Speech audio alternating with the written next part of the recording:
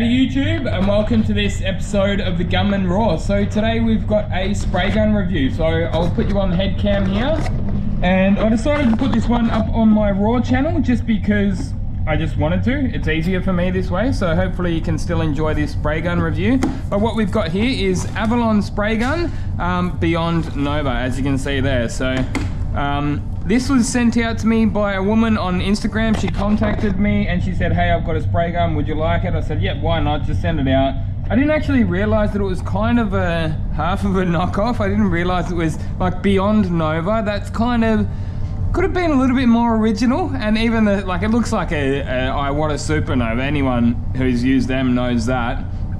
Slightly different accents on it here and there, but yes, so this is a 1.4 that's on there. I've already had a look at that, and there's a 1.3 in here. It comes with a couple of cleaning tools, a spanner, and that looks like a seal and a gun filter. Instruction manual, a gauge here as well, and then we've got the adapter. So firstly, you'll notice that that's the old PPS adapter, so that's a PPS 1 adapter. But what I didn't realize when I first got it is this actually fits the SATA RPS. So at this shop, we actually do run the SATA RPS cup. So we've got both, we've got the PPS and the RPS cups. But this actually fits inside the center. So that's actually really cool, that adapter actually fits the RPS. I'll give you guys a close-up look at it, and then we'll get straight into the booth. We just, we won't be mucking around. I've seen some people do their reviews, and they'll like stand in front of the camera talking about a spray gun for like 20 minutes, and it's like, dude, just take it in the booth and show me how it sprays, you know what I mean? But hey, whatever, if that's the way you want to make your videos, you go for it. If people get something out of it, then good on them. But anyway, so that's it. Avalon is the brand, I guess. Beyond Nova is the model. As I mentioned before, it's got the 1.4 tip on it, and there is a 1.3 in there. I do like the fact that they've given you a few things with it. So you've got your gauge, you know. Yeah, I mean, I guess it added a little bit of value. This is probably the kind of thing that, I don't know, maybe people in like the developing nations, they're going to get more value out of something like this. If it sprays well, we'll have to see. But anyway, that's it. So Beyond Nova A-50. Look, it does actually seem to be relatively well built. It feels pretty solid in the hand, and it doesn't look too bad. Anyway, let's take it in the booth. So here we are in the booth, ready to start spraying. I thought I'd bring my Supernova in just to give you guys a bit of a side-by-side look at these two guns, and yes, they're obviously very similar. Not identical, you can see like down the bottom here, it's a little bit different on that gun, but yes, it's basically a copy. It may not be, you know, nut for nut, bolt for bolt, but it's the best part of a copy. Anyway, let's get into spraying. So this is actually not the first time I've used this gun.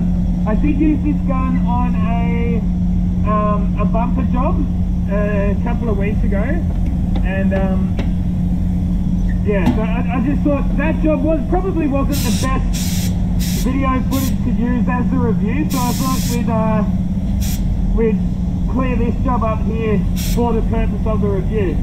So when I'm unsure on a gun, I usually do actually start on like a small job like a bumper. As I said, I have used it on a bumper, just as much as anything to build up the confidence and make sure that I'm confident that it's going to do a good enough job, and I am. I mean, it didn't do too bad.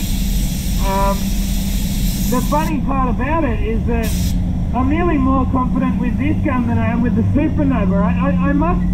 I must have to tweak the settings on this again, and I will revisit that gun soon. But yes, the way I had it set up, it was a dangerous gun. But yeah, if you look at the size or the shape of the fan, it's more a conventional shape, which is sort of like the curved edges on it.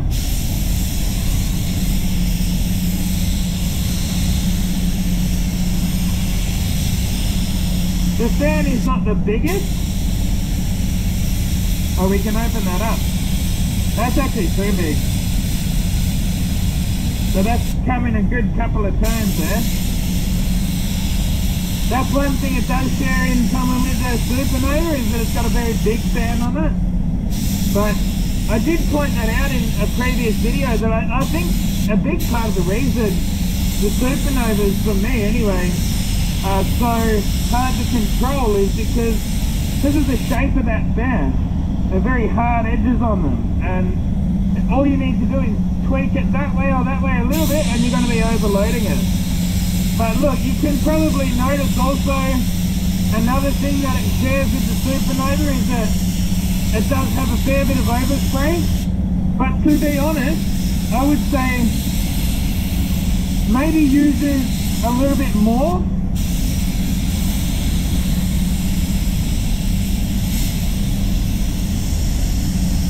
I would probably have to get a bit more scientific with it to, you know, do a side-by-side or a panel-by-panel comparison, but it feels like it does use a lot of materials.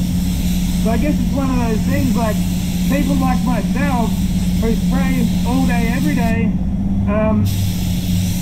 well, not all day, but every day, this thing's just going to churn through the paint, which is, especially in the automotive industry, this paint is expensive, you know. So if you're using a gun that uses, even if it's only 20 or 30 mils per panel, that adds up. And over the course of a year or even a career, it's going to make a big difference, you know. So for that reason, I would probably say most people stay away. Most painters, I would say you could do much better. But on the other hand, no doubt there's some people, even in the, what do we call it? What's the political correct term? We don't call it third world, it's developing nations, that's what we call it. But no doubt there's some people in developing nations that could use this and benefit from it. But on the other hand, like, you're still going to be using a fair bit of material, aren't you? No matter where you are in the world. And material's more expensive than the spray gun. Like, a spray gun's a one-off purchase, whereas you've got to keep buying the paint, don't you? But yeah, I did actually have somebody ask me recently to do a review on this gun, so here we are. I don't usually do reviews on the fly, but here we are. I mean, yeah, I mean, it's more than capable, and as I say, I'm actually more confident, much more confident with this in my hand than the real Supernova. So I'm going to go out and mix up some more clear, and I can tell you, mate, there is no way that I would have used that much with my DV1 or my Pro Light. You can just see the amount of overspray. Massive clouds. But anyway, I'll be back here in 5 minutes and we'll put that second coat down. Rightio, back to it, guys. So I went out and mixed up another 250 mils of clear, just so we don't run out. And yeah, let's smash this second coat on. One thing that I should mention is, well, I do like the adapter because you can go PPS 1 but also the SATA RPS. That's the cups that I'm running here, but it just doesn't feel nice and tight. Like with the SATA one, it feels like that's not going to go anywhere, but you can even see from this, that's sort of moving around a bit. I'm not overly confident, you know, like for all I know, that could sort of fall out pretty easily.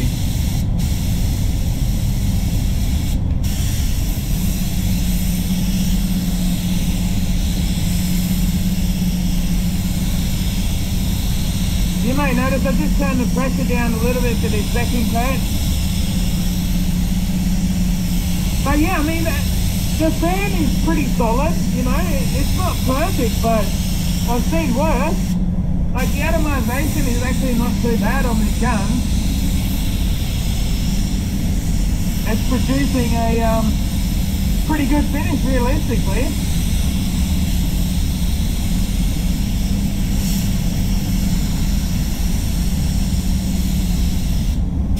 I would actually like to see this gun in the hands of someone who is a big Supernova fan and get their opinion. Actually, I know who needs this gun. I met this guy, I think his name was Dave, at a party.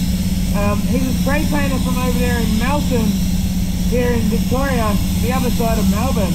But he loves his supernovas. So I might see if I can get this gun into his hands and see what he thinks of it. See if I can send it out to him or something like that, and yeah, get an extra opinion.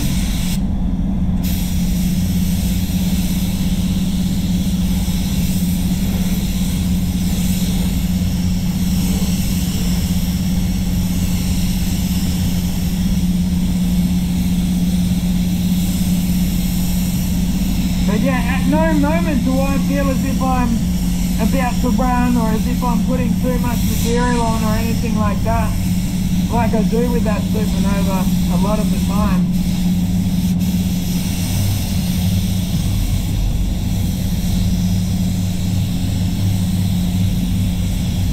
But have a look at all that overspray, man.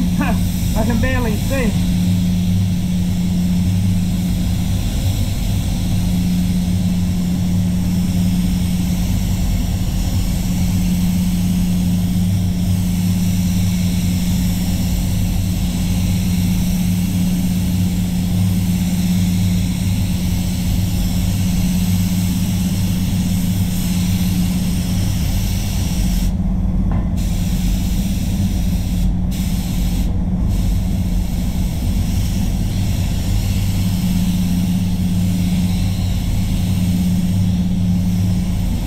Turn that pressure down just to get it to flow a little bit on the flat surface there. But I don't know, I've got a feeling I'm going to run out of clear here. The regulars on my channel will know I'm generally pretty good at estimating how much I'm going to need. But I may have underestimated just how much this gun was going to use.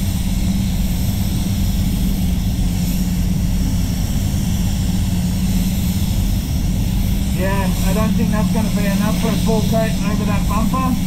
I'm going to have to go and mix up some more, I reckon.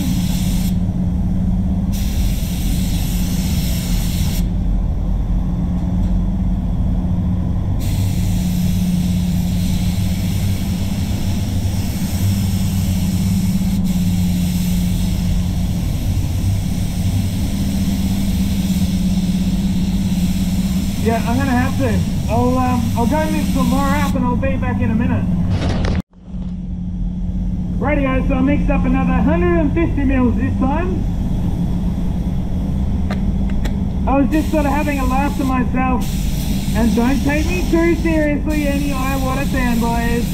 I'm only joking, but I was saying to myself, well, I don't know, but like if you were going to copy your gun, you probably shouldn't have picked the Supernova to copy. There's better guns that you could have copied. I don't know, just thinking about the amount of material they bloody use. They do have a nice sort of... They lay it down pretty flat though. I've got to give them that.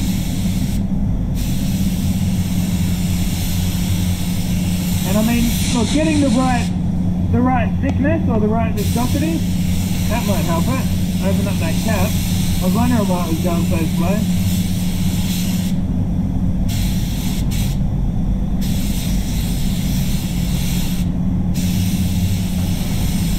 But yeah, viscosity is pretty important to getting the right finish as well.